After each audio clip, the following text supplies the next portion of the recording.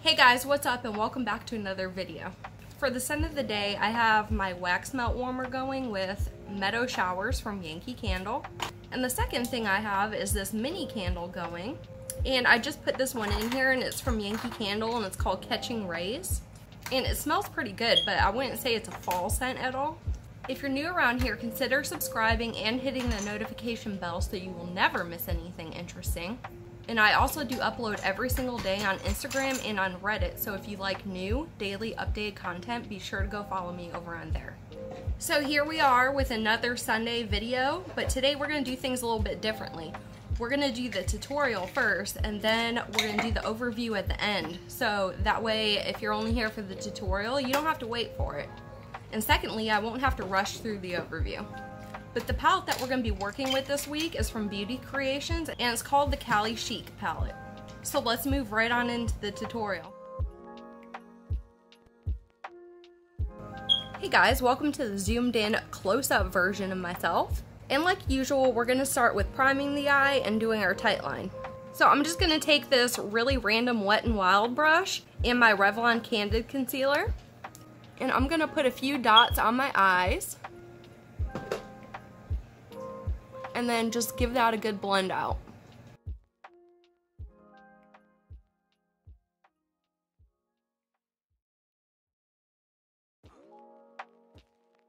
So for tight lining, we're going to do something a little bit different today, and I would love to introduce you to this little eyeliner set. I got these on Amazon, and they are nothing short of amazing. You get the entire rainbow spectrum of colors in here, and these are pretty dang cheap. And they work so good. So what I'm gonna do is I'm gonna pull the brown one out of here and we're gonna tight line with the brown one. So here's my brown one, and they're just a retractable eyeliner. And I'm gonna just apply this to my upper waterline.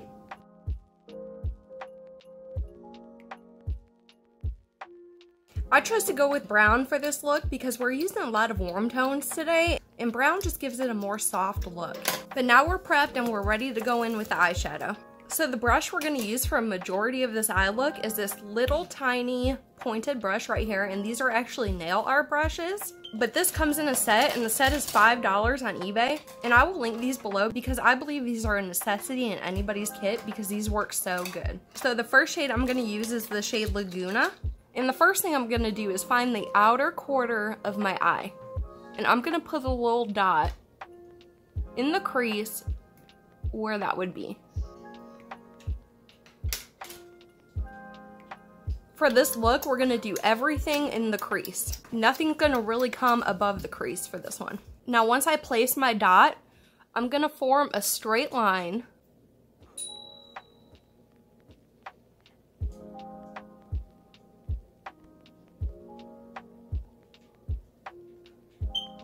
And I'm going to end where my brow ends. Now I'm gonna find my lower lash line and start where the water line is and bring this line up to match at the corner of the first line.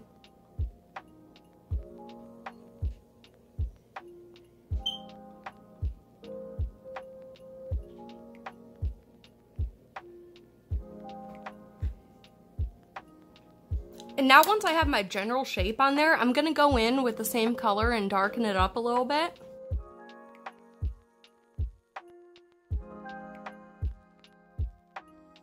And with the same brush, I'm gonna go ahead and fill in this entire shape.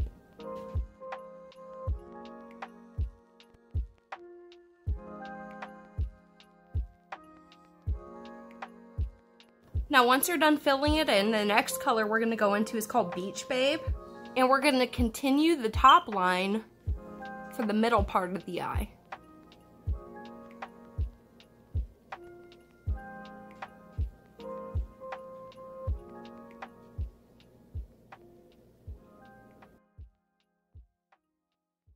So once you draw on your line, you can go ahead and fill in the middle part of your eye with that same shade.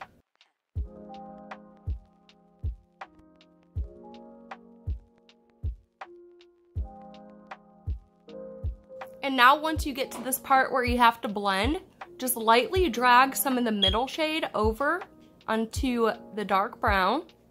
And this brush actually does a great job of blending both the shades together. I just kind of go in zigzag motions down that middle line. And I kind of just blend both shades together. Now the last shade for this base that we're working on is called Marina. And you guessed it, we're gonna put this on the interior part of our lid. So first you wanna form the shape and connect it to the top line.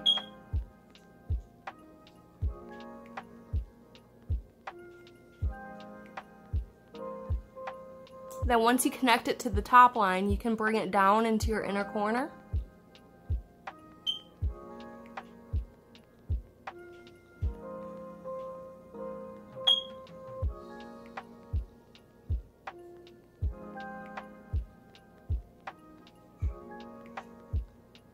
And then you can just simply fill it in.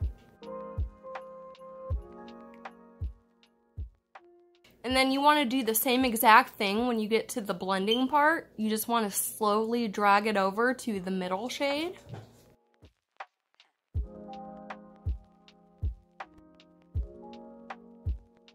Okay, so this is our foundation for the look. And now what we're going to do is we're going to add some sparklies to it. So I'm still hanging with the same brush, and the first shade I'm going to go into is called Sail. And then I'm lightly going to just gently tap this onto the brown part.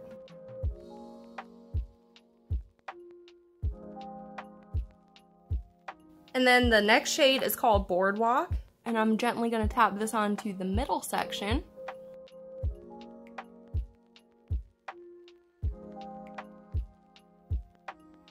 And then the last shade that we're going to use is called Tan Lines. And we're going to put this on the front section.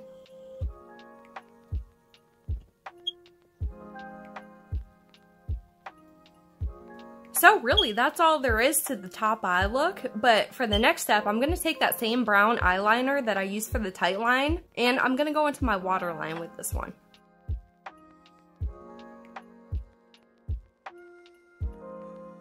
So for this next step, I'm going to go in with a thicker type of angled brush, and we're going back into the shade called Laguna. And we're going to apply this on the lower lash line from the inner corner all the way to the outer portion. You want to try to match it up with that outer section as much as you can.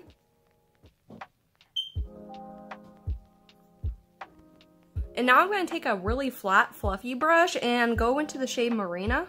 And I'm going to use this to kind of gently buff out this brown shade that we just put there. Now for the last steps, you want to grab your favorite inner corner highlight brush and go into the shade Venice. And we're going to do a matte inner corner this time. And just stick this right in your inner corner.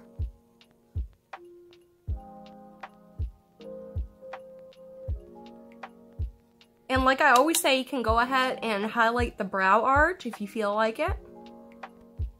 I think a matte on the brow arch looks really pretty. So yeah guys, that's the entire eye look. So I'm gonna go do the other eye off camera, and I'll be back to show you how I do my mascara, and then we'll get into the overview.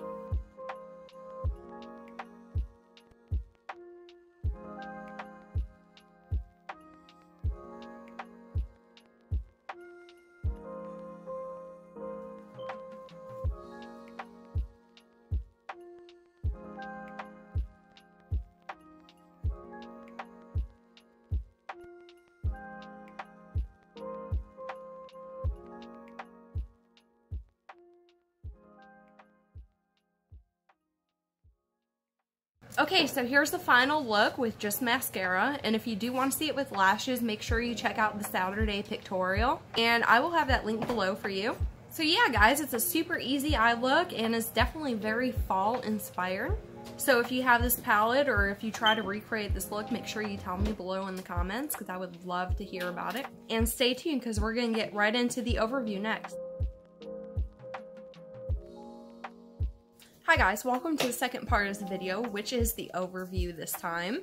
And like I said earlier, we are going to be reviewing the Beauty Creations Cali Chic palette. And the first thing I would like to mention is the packaging. This is just a simple cardboard packaging with a magnetic closure. And if you open it up, inside there's a mid-size mirror. And then here's the color story. And there are 9 eyeshadows in here, and each one weighs 1.3 grams. And within this color story, there are 5 mattes and 4 shimmers. So the matte formula is just a generic matte formula. It works well, it blends well, it builds well, and it layers well. There's nothing wrong with it, and I had a great time using it. The shimmers, on the other hand, are a very thick formula. They apply with a strong base pigment, and they pick up very easily with a brush. The shimmer formula has a lot of mineral oil in it, so it does tend to crease on me. As you look at this palette, there's a very nice light to dark gradient in here, which I always look for. And now I'm going to pop up some swatches of this palette so you can see how every shade looks swatched out.